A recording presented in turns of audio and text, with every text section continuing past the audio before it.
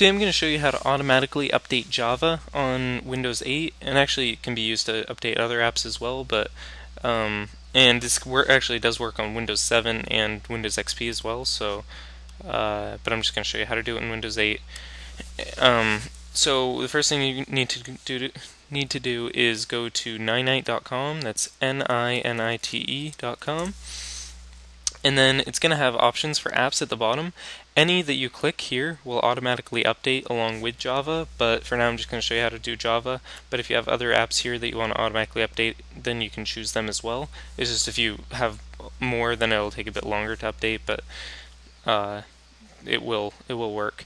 So we're going to hit Java for this one, and then hit Get Installer. It's going to pop up with a window at the bottom that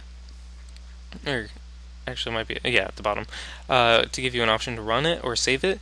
You can run it and it'll update at that one time, but we're going to make it so that it can be updated at any time you choose or every time you start up your computer. So we're going to choose the save option. And it's a really small file because it's actually going to download Java every time, like it's going to download the new version of Java whenever you run it, so it doesn't actually download Java right now. So that's why it's so small. So then you go to Open Folder, and it should be in your Downloads folder. And then once you're here, this is the file that you're looking for. Basically, anytime you run this, it's going to install the newest version of Java, or the newest version of whatever apps you have selected. So if you have a certain version of Java, and there's a newer one available, and you double-click this, like I actually don't even think I have any Java installed on here, so it's going to want to install it.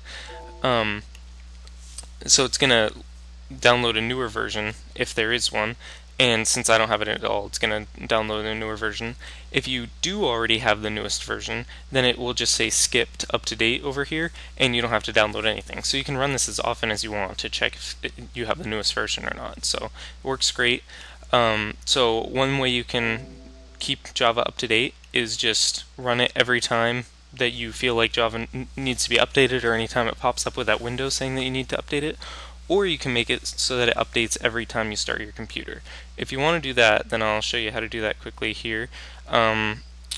Basically, you're just going to need to drag this file into the Windows Startup folder, and I'll show you where that is. It's easy to get to if you have the Windows Start button, but if you want to get the Start button back, check out my other video on how to do that. But you can do it without the Start button too. It's this Startup folder here, so the path to it is this long amount of stuff up here, and you'll need to enable hidden folders to get to it.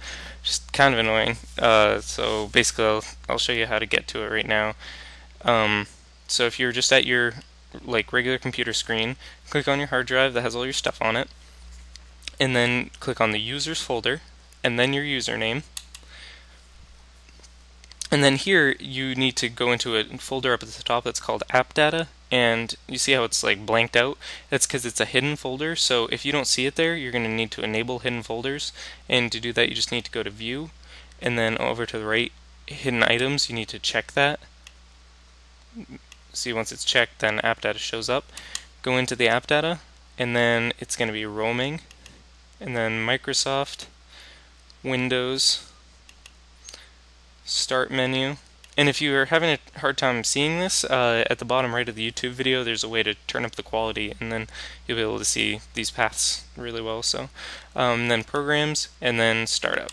So then once you have that startup folder open right here, you might see some other stuff in there. It's just basically stuff that starts at when Windows is starting up, and then you just drag this right into it.